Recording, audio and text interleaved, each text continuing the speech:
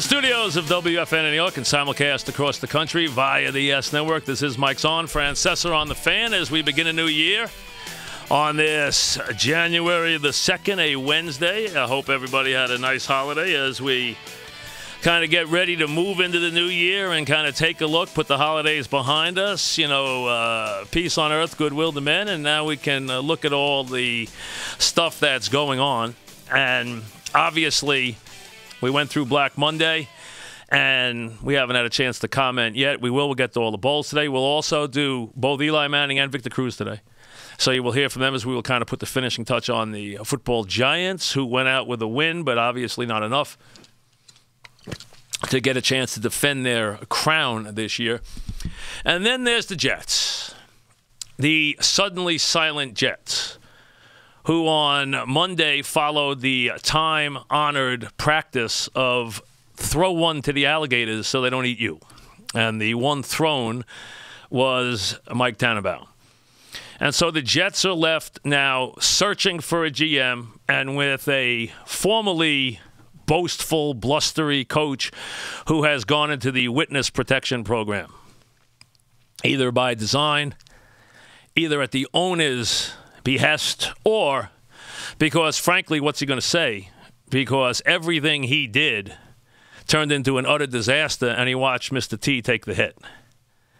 And last week I told you, folks, the way you looked at this, the functional way to handle this was to either allow the Mr. T Rex team to go forward or to blow the whole thing up. But remember, you're dealing with the Jets here. You're dealing with Woody Johnson here, which means nothing functional is ever going to happen. So after 2 seasons of complete mistakes, 2 seasons of bad personnel moves, bad coaching, complete disloyalty on the staff, complete chaos in the locker room,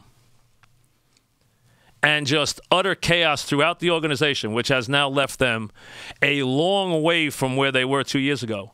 What you have now is a completely dysfunctional Jet team once again, because the idea that you're going to go now, have a search for a general manager who is going to come in here, who didn't hire the head coach, and if you look, it never works, because he has a plan that is in no way in lockstep with Rex Ryan's plan.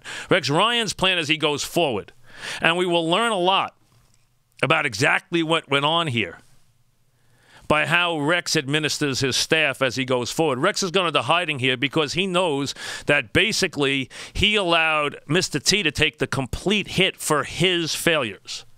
Because there's not one move that was made here in the Mr. T Rex 4 years. Not one move that Rex Ryan did not okay, approve, or force. Not one move.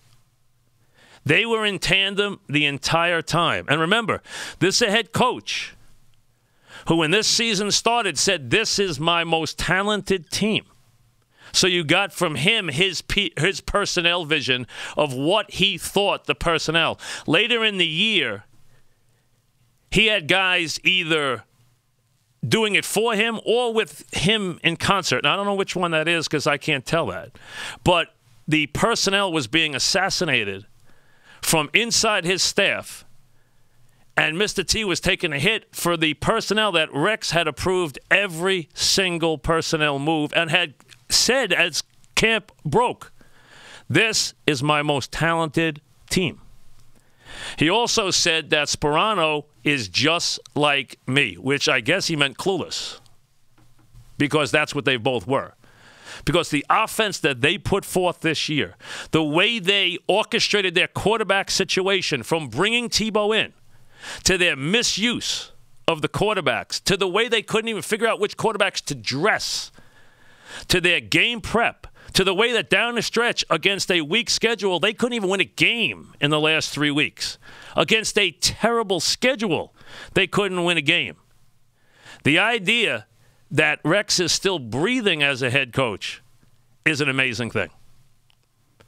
Because there's no way he wasn't at least equally, and I would attest more than 50% of the problem the last 2 years. because his personnel decisions have been awful. His coaching decisions have been awful. His disconnect with the offense and with the development of quarterbacks has been past awful. It hasn't even been NFL worthy. And for Rex Ryan, who worked in concert, go back to the glory days for the Jets, go back to their HBO stuff, their glory days when they were pounding their chests and they were the toughest guys and the best guys and the smartest guys in the league. Remember those days? Before Rex turned into Rich Kotite? Back in those days, it was Mr. T and me. We're a tandem. We're a team. Anyone wants to play for us, I can coach anybody. We're smarter than everybody. We're tougher than everybody. We got it all figured out. That coach not only lost his courage in recent weeks, that coach now goes into hiding wherein his partner takes the hit, and not a word from Rex Ryan about Mike Tannenbaum. Not a word. Not one word. What move did Mr. T make that Rex didn't put his stamp on? Rex wanted Sanchez. Rex wanted Sperano. Rex was involved on Tebow. What move, not one, did Mr. T make that Rex did not either bless or be right there with or push for? If Mr. T had an issue here, if he had a mistake that he probably would have to look back on and try to correct, it's that he allowed his head coach too much say in personnel. This is Rex Ryan's mess as much as it's Mr. T's mess. And I'm not saying it's not Mr. T's mess. It is. He took the hit. Why didn't the head coach? Why? Because the campaign that they ran the last 6 weeks, which completely undermined the quarterbacks, the offensive personnel, the poor overmatched offensive coordinator who's about to bite the dust here any day, the guys who talked about how the defense had to live with the offense despite the fact they never got a big 3-and-out or got a big play in their lives. And there's some guys on that defense who played well this year. Wilkerson, Cromartie, both safeties. Those guys, they can look in the mirror. But when you have a staff that leaks like that, the only question left is, we know the staff leaks. We know that they threw the offense under the bus, Sperano under the bus, and Mr. T under the bus. The only question now is, did the assistants do it with Rex's approval or not? That's the only thing we don't know. And we'll know that if those guys come back, because then they did it with his approval. So then this was just a campaign. And there's a very good chance that was the case. The bottom line is, for Rex Ryan, with all his bluster and everything that he's put forth here, which we all know now is a phony act, because when it got tough, he wasn't tough. And when it got tough, we watched him quiver in these press conferences, and just sit there and mumble and bumble his way through press conferences at the worst level we've seen in this town forever. And then for him to cancel a press conference on Monday after Mr. T gets fired and not say one word in his behalf is one of the gutless things I've ever seen in this town. And he can look in the mirror and answer to that. And I said, hey, listen, I tried to tell the Jets Monday, I'm going to say these things about the Jets on Wednesday. If the owner wants to come on, if Rex wants to come on, they come in the studio. They can have the floor. They're not going to talk. They have nothing to say. Their silence, their actions speak volumes. The owner's allowed to be angry. He's the owner. He's allowed to fire anybody he wants. He's the owner. He don't know what he's doing, but we know that. But he owns the team. There's a lot of owners that don't know what they're doing. We understand that. And someone, somehow, either Rex had his ear or somehow he bought the campaign that was built up to make it a personnel issue and somehow allow the head coach to distance himself from the personnel, despite the fact he was in on every decision. He cut the roster and told you that this was the best team that he had had here, which we all knew was utter nonsense. The guy in the last row in the upper deck knew it was utter Nonsense.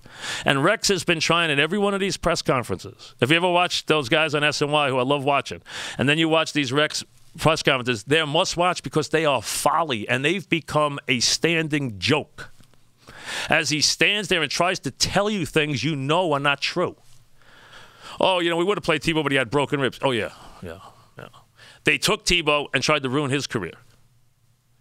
And Tebow luckily gets out of here, hopefully with his character in place, because you know what? Tebow's too good a person to be over there in that slime. And that's what that is. The Jets are a sewer. And that's what he's too good a person to be involved in that. He should get himself away from it as fast as he possibly can. And tell Jimmy Sexton, you know what? You let me buy into this. And I did it for all the wrong reasons. Fame, fortune, what New York was going to bring me. And hopefully I can resurrect what's left of my career after being there for a year and listening to this garbage. And you know what? Mr. T made a lot of mistakes. And he bought into the Rex stuff and started acting the same way. Like they were tougher and smarter than everybody else. And they had a little success, and they tried to build on that. And frankly, it was a house of cards, and it all fell apart.